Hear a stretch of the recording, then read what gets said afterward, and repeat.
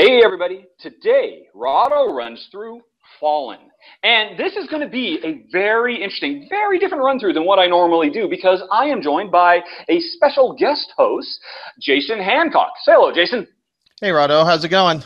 It is going fine, thanks. Thank you very much for getting up early. Jason has rolled straight out of bed to do this with me today because, as it happens, Jason was one of my Kickstarter backers last year at a level that let him choose a game that he would like to co-host with me. And when he found out that I was going to be doing a run-through of Fallen, which he's a fan of, he said, well, I would like to talk about that too. And so Jason is here. A little bit about him first. Jason actually does his own podcast, which is Docking Bay 94, the Reviewers Podcast. Jason, why don't you tell us a little bit about it? Yeah, it's talk about, have different guests on. I have about 9 episodes out. We've been doing it since January, February. Different media, board game media. Tiffany. We had different publishers, designers, just whoever wants to come on, talk about the creative process and how they do it, why they do it, what they use to do it, for kind of help other people who are interested in doing it. And each episode is one interview with one person or a group of people talking about the process of making videos or making games or whatever it is they make. Yep, exactly. Cool. Yep, they're on for the whole hour and a half, 2 hour-ish time frame, talking about Kickstarter and whatever floats our boat. And speaking of Kickstarter, you also do a weekly blog on Board Game Geek. Troll in the Corner. Troll in the Corner. Yeah, called Kick the Box. Called Kick the Box on Troll in the Corner, and that one you basically just do a spotlight on the big Kickstarter events of the week that you have found, right? That, or it's more of four highlights that I would back if I was filthy rich, and could back 4 projects every week. Stuff that interests me that I think other people might find interesting, whether it's a big thing or it might be some little thing there that was like, hey, that looks cool. I want to highlight that and hopefully generate 1 or 2 people to go to it. Cool.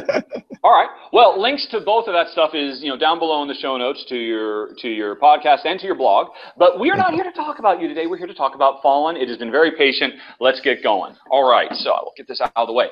So now, this is a 2-player and 2-player only game where one player is the vile dungeon lord bent on destroying all hope in the world, and the other player is the stalwart hero who's going to save the day.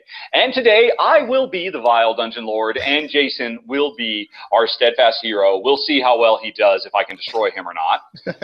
Let's see. Now, as part of setup, and we've already gone ahead and done the setup ahead of time, I'm going to actually pan down now so you can kind of see what's going on here. This is Jason. Jason is, in fact, Seroth, the pit fighter. Let me go ahead and get this a little bit closer to the camera. Let's see. Jason, is this viewable? Can you see it okay? Yep, I can see it perfect. Okay, cool. Right. So this is Jason. He is the tough guy. I mean, there's also a wizardy character and a thievy character and what was the other character? I don't remember. It's like another fightery type character. Well, there's 4 characters come with the game. We're playing the fightery one. And it has a special ability, Crushing Blow, and has several stats that determine whether, I'm sure, I haven't looked at it yet, obviously you're going to be strong in, you are strongest in the ways of strength. You get to roll 3 dice. You are okay in the ways of agility. You get to roll 2 dice. And you're dumb as a post. You don't get to roll any extra dice for mental challenges. So... Yeah. And you also get to start with some starting equipment. You have an iron sword, leather armor, and a torch, which you'll be able to use over the course of the adventure. On the back is, setup specifics about him, and also a little bit of backstory, which we will not go into today, but I'm sure he's had a rich and storied history being the world's greatest pit fighter. Now, also, as part of setup, before we started, Jason had to choose whether Seroth was going to be a Titan, a tactician, or have some weapons training. These are all level 1 skills. He had to pick one level 1 skill, and he chose Titan, which means it enhances his strength even more. He could have chosen Tactician, and that would have helped out his book smarts a little bit, but he said, nah, I like him dumb. And so he does get a power when you learn. So when he learned this skill, he immediately gained 1 extra fortune. Now, normally we start out with 5 fortune at the beginning of an adventure, but because you're a Titan, you're starting with 6. Correct? Right. Correct. Yep. All right. So here is your 6 fortune you've got. You also have your 3 charges in place so that you can use your crushing blow whenever you would like. So that's it. We're set up there. And now, meanwhile, I will be the evil Forge Master. Right? That's one of several characters I could have been. I could have been the Archivist of Souls or the Ogre King or whatnot. Now, I also have a special power. What is it? I can reforge. I haven't played this character before, but Jason said, hey, he's a good one. So if it turns out lousy, it's Jason's fault. By the way, for the record, any goofs made in this video, Jason's fault. Paulo, Always. I would like that pointed out in the annotations. Any goofs, totally Jason's fault. All right. So I've got a couple different powers, and it's interesting. One of my powers is, getting extra dice, which I can do whether the world is sunny or gloomy. And then I've got another power which I can only use when the world is gloomy. And what does that mean, the world is gloomy? Well, you'll notice there's this track over here that leads from brilliant to luminous, to glowing, to clouded, to dusk, to night. And this kind of represents the player's, the state of the world. Is the world going into darkness or light? And if it's going towards light, that's going to help out Jason more than it's going to help out me, obviously, because it'll unlock special powers for him as well. Actually, if I pull his card back up, you can see that when things are good and it's sunny, he gets 2 red dice, which are much more powerful dice. When things are gloomy, he gets 2 blue dice, which are weaker dice. So there's kind of like a little tug of war that's going on here between the forces of good and evil. And we are about to find out, as part of setup, how the world is going to start out. Because the first thing we're going to do is, let me scroll back up to me. Hi, everybody. It's story time. That's what this game is all about. This is a choose-your-own-adventure fused with a dice-chucking dungeon crawl. And so the game comes with a whole bunch. Correct me if I'm wrong, Jason. I think it's around 30 adventure cards, right? I think it's 30 or 35 on the retail. I believe so. Yeah. Yep, so you're around 30, 35. Each one of them has several different encounters on both sides. So what we're going to do is, before we started playing, I chose one of this is going to be the first of 3 adventure cards that Jason is going to have to go through. But before he finds out what that is, and I've got this little special shield so that when I'm playing and I can be reading stuff to him, he can't see, because these are all 2-sided. We don't want him to be able to see that kind of stuff. So I've got this little shield so he can't see what I'm reading to him. But I'm not going to read that to him. Remember, I am the Forge Master. The first thing we're going to have to do is, let's meet the Forge Master. Okay, because there's a little bit of a story on the back of the card. Sorry for the glare, folks. It's sunny Malta. All right, but I'll just go ahead and read it. So I'm going to tell you the story of the Forge of Pain. Dark rumors have spread that the people in the town of Ember Reach have disappeared. Travelers report that only empty homes and shops are left. Spiders with legs of metal have been spotted crawling out of the nearby woods. This can only be the vile work of the Forge Master. You must rescue the townsfolk before the Forge Master reassembles them into his own iron minions. And so, herein lies Jason's, or I should say Seraph, the pit fighter's first choice. Jason, are you going to follow the iron spiders, or are you going to search the town? Well, considering I have no intelligence, I will go follow the spiders. An excellent choice, and that is, there are actually. This is more than just blind decisions or story thematic. You do make decisions based on what your strengths and weaknesses are, and over the course of the game, you could become stronger in different things. Because your stats are strength, agility, and smarts, and you figure if you went to town, you probably wouldn't be smart enough to deal with whatever's there. So you're just going to follow the spiders. Well, I'm glad you chose that because you easily track the spiders by the sound of their creaking metal legs. Deep within the forest, the creatures enter a cave, spewing forth caustic smoke. The forge of the dungeon lord is hard at work. Now, that means you get 2 additional fortune, which is nice, I suppose. So we'll give you 2 more. So you're actually starting out, normally in a normal round, you start out with 5. But you start out with 6 because you're a titan, and then you start out with 2 more because you chose to follow my spidery minions. However, the shadow track, the state of the world, is going to start in, there we go. It's going to start in the clouded state. And now the rules say basically to mark what the state of the world is, you just take the one and you slide it out here. But I have found when playing that it's easy to bump these around. So I'm just going to use one of Jen's little glass markers, one of these little dragons here, to indicate that the world is clouded. So while Jason got a couple more fortune he can use, the world is favoring me because it's a dark and sinister place. So that's the situation. We are ready to go. And I'm going to come right back up here again. Hello again, everybody. So the storytelling continues. Jason has gone in. He went into the cave. And now the first thing I do is I pick randomly one of these, whatever it is, 30-some adventures. I've already picked one. It is called the Black Lake. Let's continue. You step into a massive cavern dominated by a murky black lake. The corridor you've come from empties out onto the stone wharf with 8 homes built on it. This small community is long dead. No one has walked past these buildings for centuries. A light coming from a 3rd-story tower up against the water catches your attention. Its front door is bolted from the inside. A boat sits in the smooth water of the lake next to the tower. Jason, will you climb up to the window or will you row around to the back? That's interesting. Yeah, so as you were mentioning, I want to try to favor strength as much as I can. Well, it takes a lot of strength to row.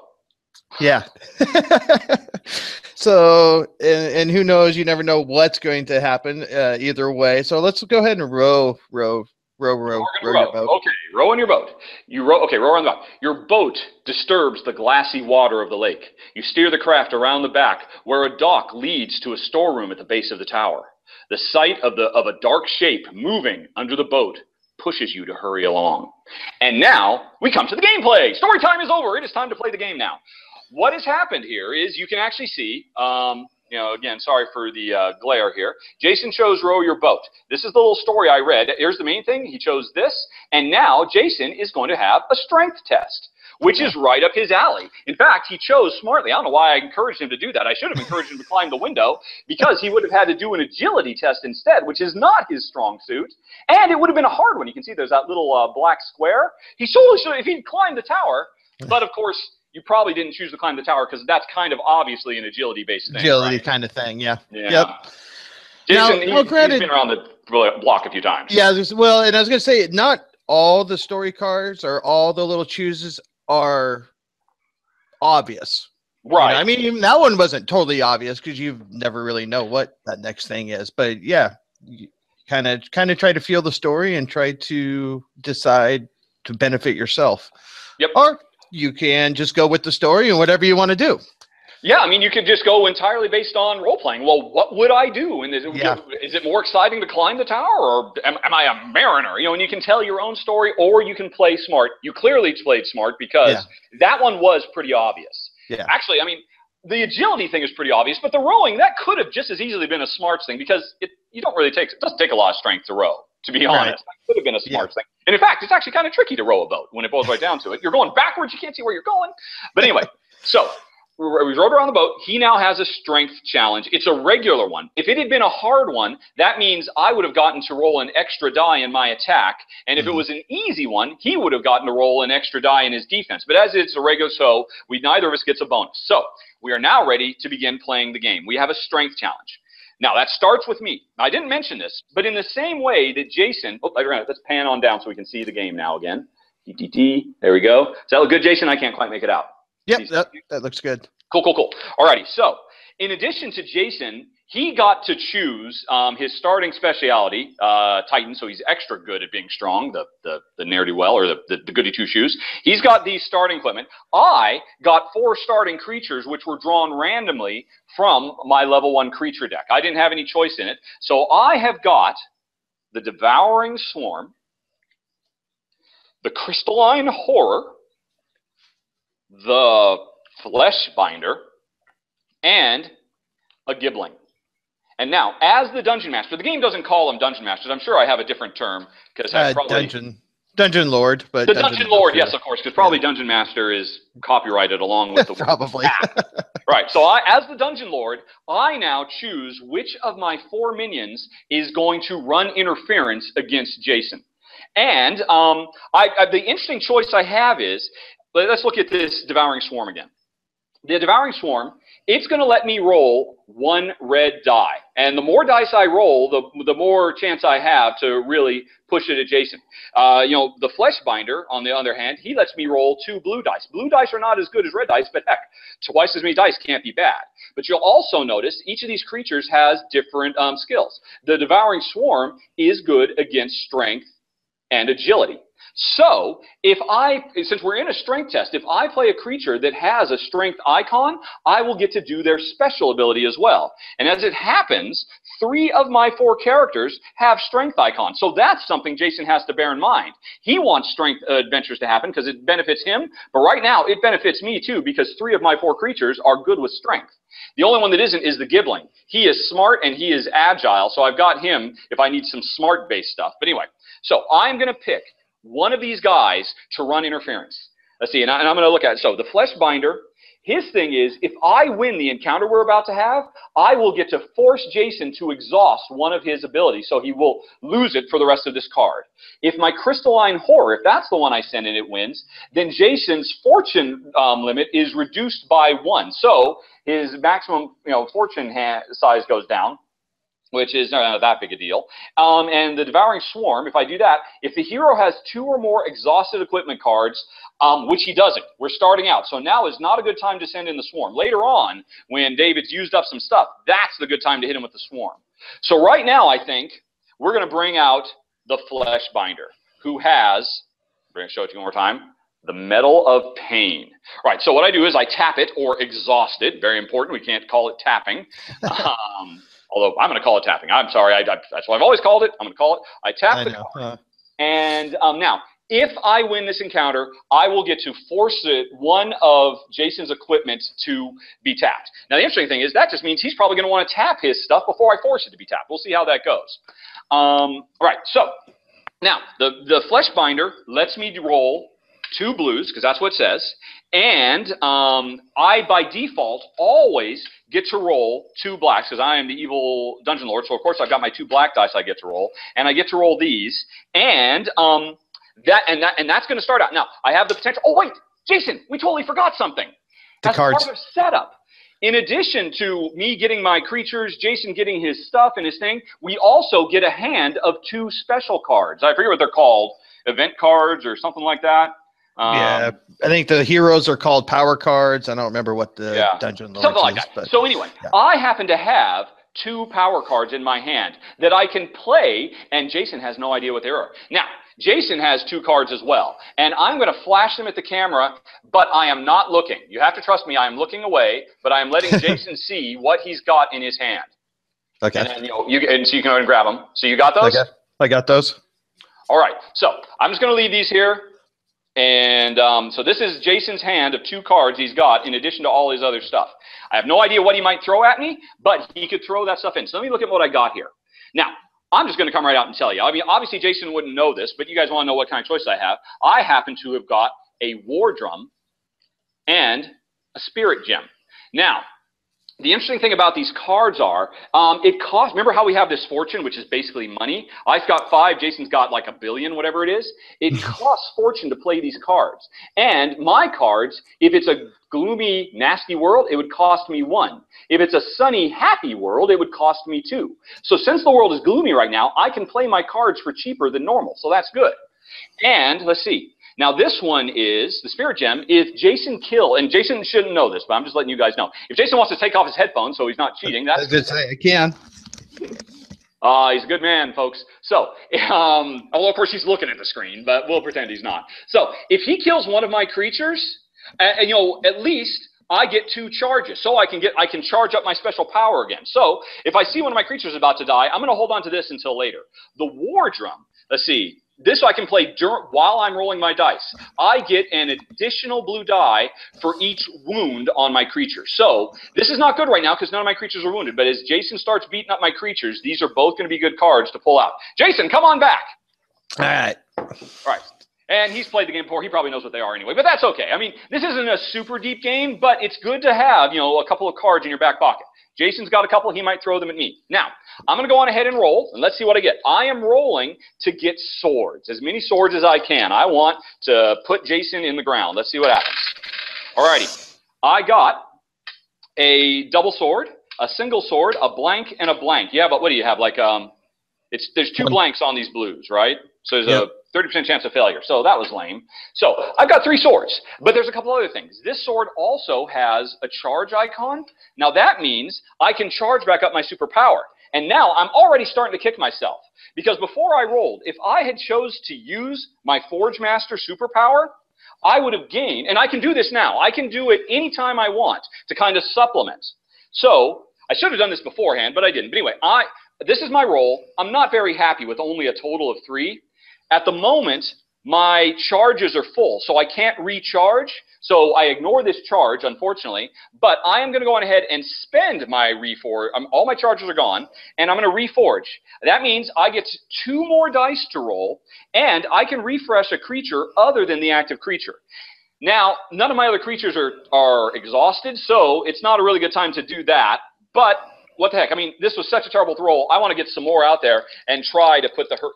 Actually, maybe I shouldn't.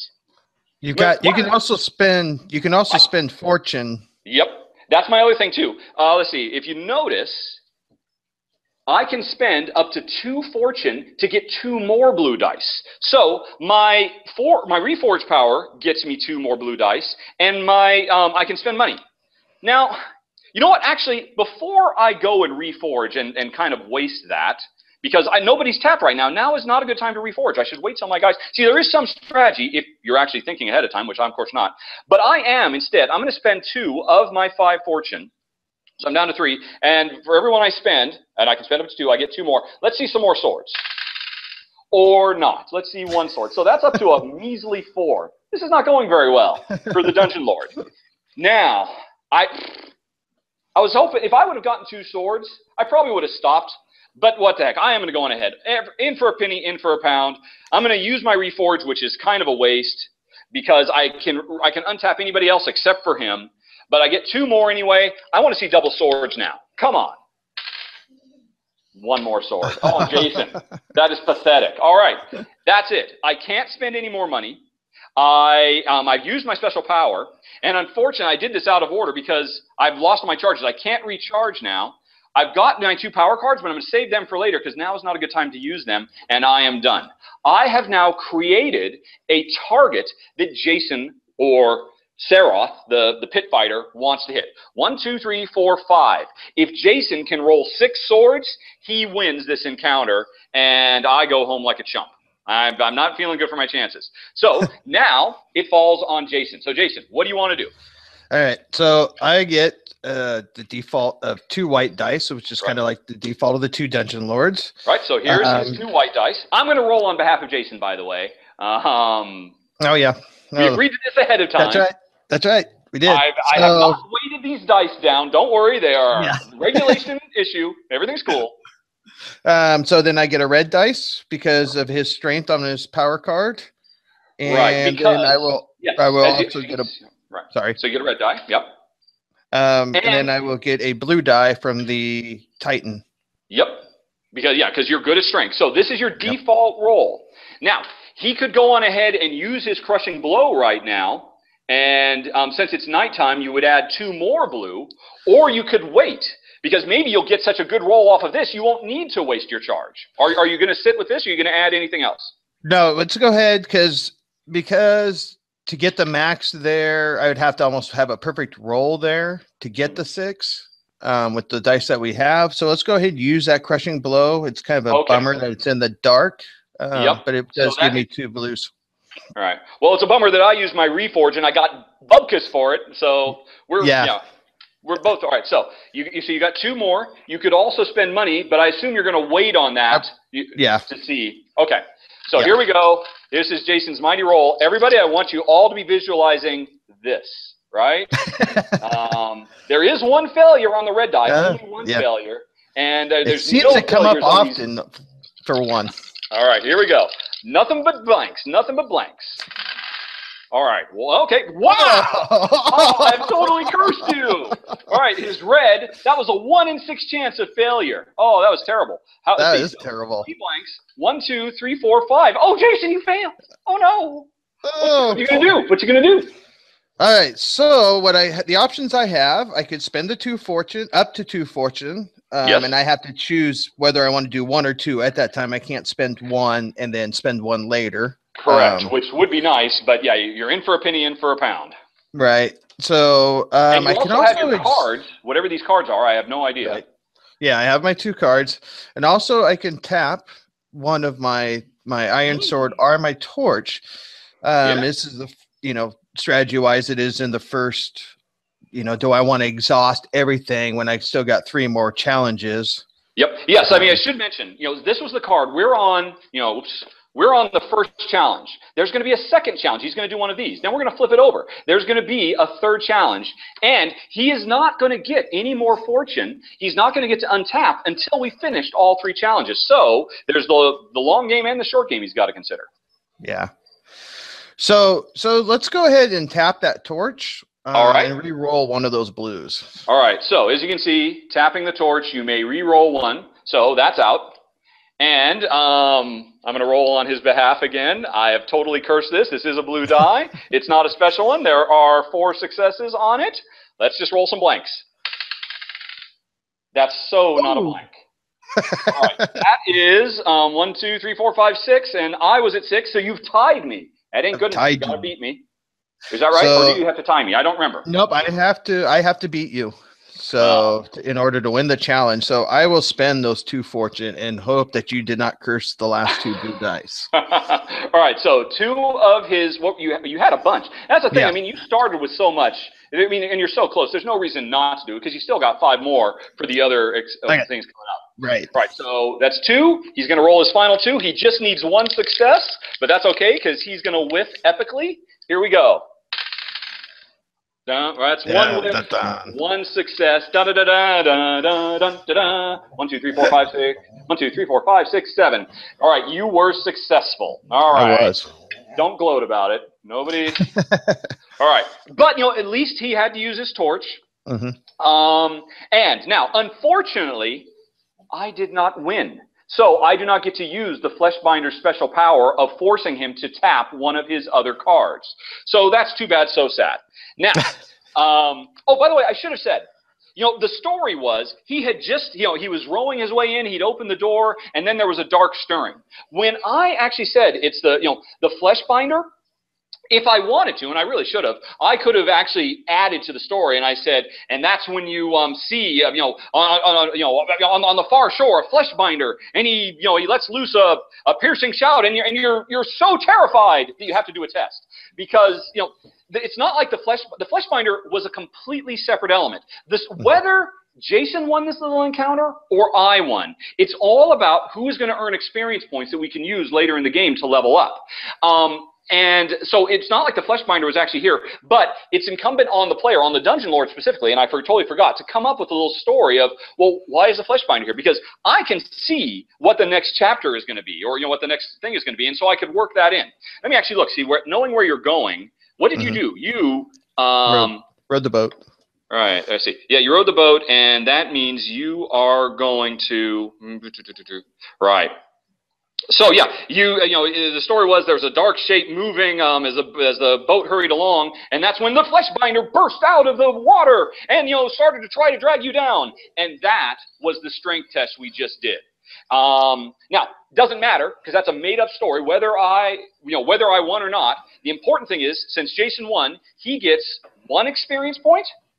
Correct? Yeah, 1 experience point. And what else? What else do you get for winning? 1 experience point. Oh, you know what we don't have out there is the treasure tokens.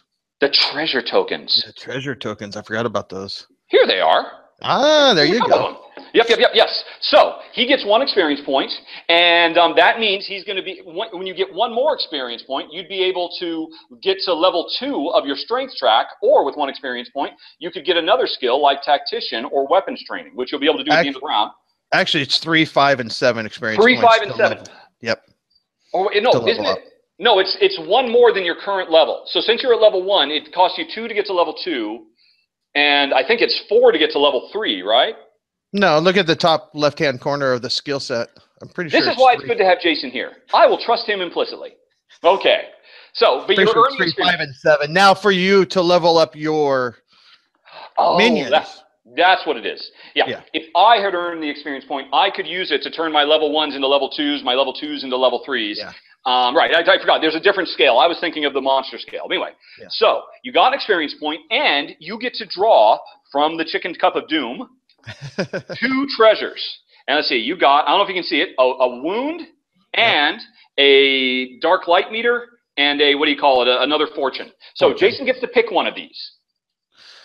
So whichever one I don't pick, you get a choice of that and drawing one more. Right. So effectively, there's a third one coming. I don't, Jason doesn't know what this is yet, but effectively, once he picks one of these, I will get to, so if he chooses the wound, I'll get to choose between this and whatever this is. Effectively, because I'm going to draw another one out of the cup after he's done choosing. Yeah. So we will go with the shift and the all right. Fortune. And the fortune. So you have given yourself another fortune. You are rich, I tells you. And it has now become a glowing dungeon instead of a clouded dungeon. And so that benefits him across the board for spending for other stuff. So this is gone.